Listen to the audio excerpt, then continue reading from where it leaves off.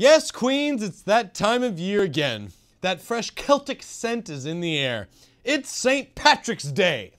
Well, not quite, but the Great Green Gala is only 3 sleeps away.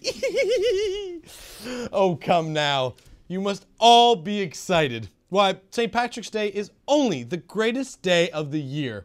It's only my most treasured memory of growing up in Montenegrin orphanage. Didn't know I did that. St. Patrick's Day made me the man I am today.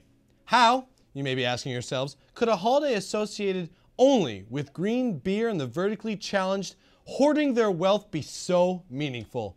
Well, it's the rich cultural tradition associated with this holiday that makes it so special to me. Don't believe me? Here, let me show you. The potato tree!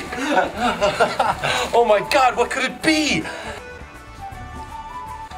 Potato painting! Potato carving! Potato pinata! Yeah, potatoes! Potatoes! Potato!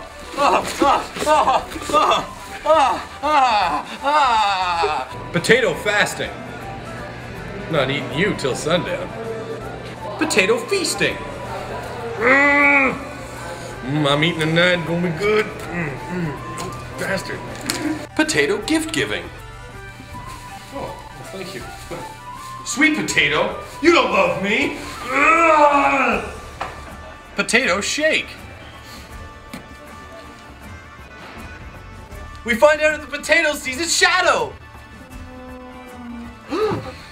6 more weeks of potato!